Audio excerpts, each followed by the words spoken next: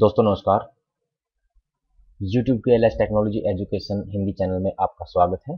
यहाँ पर आज आप सीखेंगे कि माइक्रोसॉफ्ट वर्ड के अंदर हेडर और फुटर को इस्तेमाल करते वक्त हम इवन और ऑड पेजेस का यूज कैसे करते हैं, इवन और ऑड पेजेस पे अलग अलग हेडर फुटर कैसे लगाते हैं। ठीक है दोस्तों, तो उसके बारे में मैं आज आपको बताऊंगा। ठीक है, बेसिकली होता क्या है, जब भी हमारे पास काफी सारे पेजेस होते हैं, यहाँ पे जैसे मैं आपको दिखाता हूँ, देखिए मेरे पास काफी पेजेस है यहाँ पे। अगर मैं नॉर्मली जब भी हेडर लगाता हूँ तो क्या होता है, सभी पेजों के ऊपर सेम जो हमारा हेडर होता है वो अप्लाई हो जाता है। आप यहाँ से हेडर पे जाएंगे, यहाँ से स्टाइल चूज करेंगे कोई भी, तो वो अप्लाई हो जाएगा। ठीक है, यहाँ से देखिए ये सब के ऊपर इक्वली हो गया। आप थोड़ा बड़ा करके देख सकते हैं पेज को। ठीक है, यहाँ से देखिए, लेकिन ये क्या है, देखिए सभी पेजों के ऊपर अप्लाई हो गया। लेकिन दोस्तों कई बार क्या होता है, हमें अलग अलग पेज पे अलग अलग हेडर लगाना पड़ता है। तो उसके लिए एक ऑप्शन हमारे पास, मैं यहाँ से ये मैंने टाइटल दे दिया कंप्यूटर एजुकेशन जो दे रखा है। तो मैं चाहता हूं कि मेरे जो इवन पेजेस हैं और ऑड पेजेस हैं उनको मैं अलग अलग टाइटल दूं। तो आप इसको एक बार में ही करें, बार बार लगाएंगे तो आपका जो टाइटल है सेम ही रहेगा दोनों पेजों का, और हेडर भी सेम ही रहेगा। ठीक है, तो मैं थोड़ा छोटा करके बताता हूँ। चलिए, यहाँ इतना काफी मेरे ख्याल से। अब हम क्या करें, हमारे पास यहाँ जो ऑप्शन है, देखिए यहाँ पे जो मैंने टिक, ये यहाँ पे ये क्या है, ये टिक लगी हुई है हमारे पास ऑप्शन में। जाके मैं आपको दिखाता हूँ different odd and even pages. आप यहाँ पे पहले टाइटल ना दें उसका, ठीक है, आप यहाँ पे different even and odd, sorry odd pages के ऊपर आप इसको लगाएं।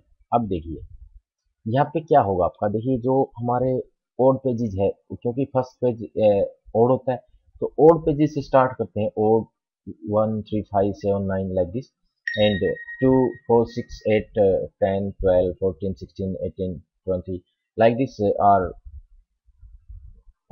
इवन।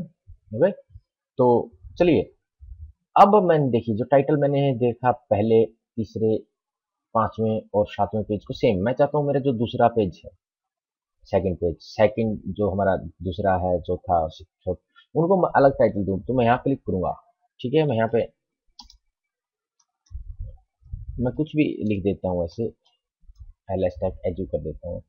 यहाँ से मैंने इसको डबल क्लिक किया, अलग दे दिया। देखिए देख, तो दोस्तों क्या होगा, हमारा जो फर्स्ट पेज उस पर टाइटल जो हमारा ये स्टाइल है इसका, हेडर का, आप डबल क्लिक करके एडिट भी कर सकते हैं। आप यहाँ से स्टाइल आप खुद चूज कर सकते हैं, जो भी आप स्टाइल लेना चाहें, इस टाइप का स्टाइल चूज कर सकते हैं। देखिए तो मैंने दोनों पे अलग अलग स्टाइल चूज कर दिया है। उसके बाद हमारे पास थर्ड ऑप्शन होती है ऊपर एक डिफरेंट फर्स्ट पेज टाइटल, या फर्स्ट पेज का जो हेडर है वो आप अलग से लगाना चाहें तो वो यहाँ पे टिक लगा के अलग से कर सकते हैं। यहाँ पे कुछ भी दे दीजिए, मैं यहाँ लिखता हूँ thanks for watching.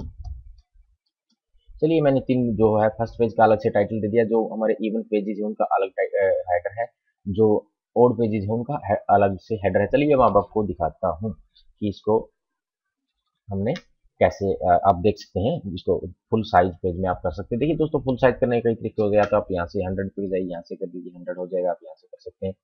Second option आपके पास व्यू पे जाके 100 कर दीजिए, वहां से हो जाएगा। लेकिन अगर नॉर्मली करना चाहे तो आप कंट्रोल बटन और स्क्रॉल बटन को प्रेस करके रोल ओवर करके आप इसको देख सकते हैं। ठीक है, देखिए जो हमारा फर्स्ट था उसके ऊपर ये लगा है, सेकंड, चलिए मैं एक एक पेज दिखाता हूँ। ठीक है, यहाँ पे देखिए सब पे हेडर, इसके ऊपर मैंने थोड़ा स्टाइल नहीं लगाया है, ये आप ध्यान रखें, आप स्टाइल लगा सकते हैं। ठीक है, यहाँ पे मैं देखिए इसके ऊपर स्लाइड जो हमारा सेकंड पेज है, इवन पेज है, इसके ऊपर हमने जो स्टाइल है वो लगाया, अलग से लगाया है।